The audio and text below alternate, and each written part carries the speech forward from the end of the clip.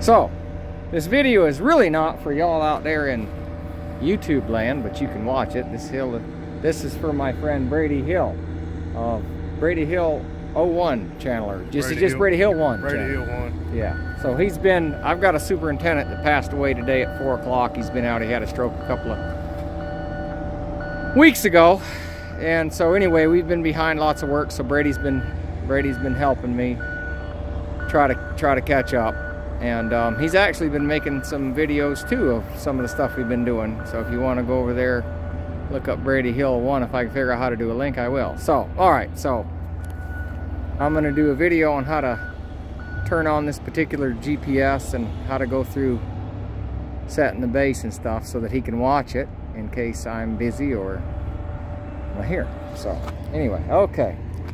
So we take the data collector, push it for about a second, and let it do its thing. Come over here to the GR5, push the start button until it starts coming on. So a Hyper-V Topcon GPS, you just turn it on the same job you were on and you don't have to do anything. But a GR5, you have to do something. So okay. So it comes up.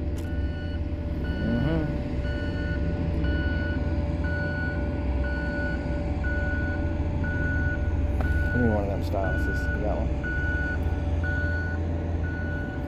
Alright. Go down here, hit the Topcon symbol one time. Takes it a minute to come up.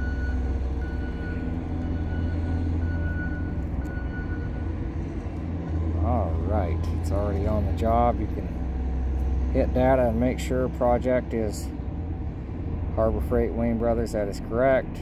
This is a U.S. survey feed, even though it's in South Carolina. Your choice is U.S. survey or meters or feet and inches or international feet. So this one's U.S. survey. Say okay. So now we're going to hit setup GPS base station over a known point, base 01. That is correct. Next, you have a GR5.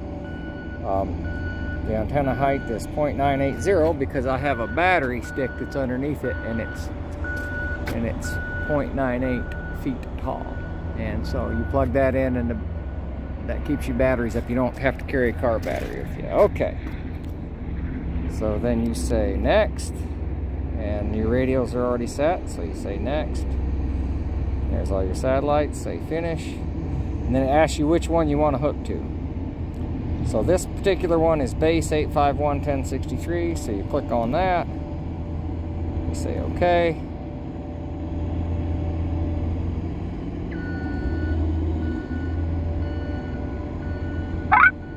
Okay, base started, that's it, that's all you got to do. Alright, so we're done with that. What that did was that just told the base unit where it was at so that it can talk to the equipment into the rover.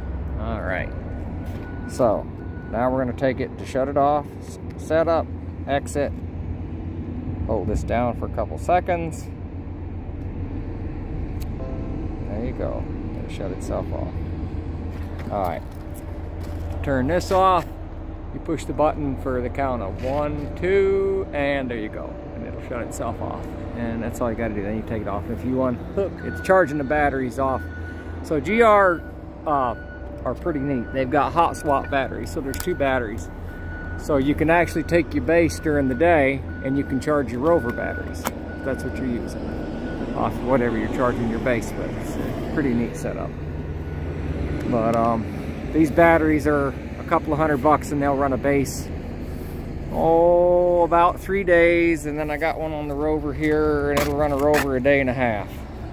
Same thing, you just put your pole all the way down, add to it, and you're not swapping batteries all the time. That's a Hyper-V. That's just a lighter unit to carry around than that right there. But they'll talk to each other, doesn't matter.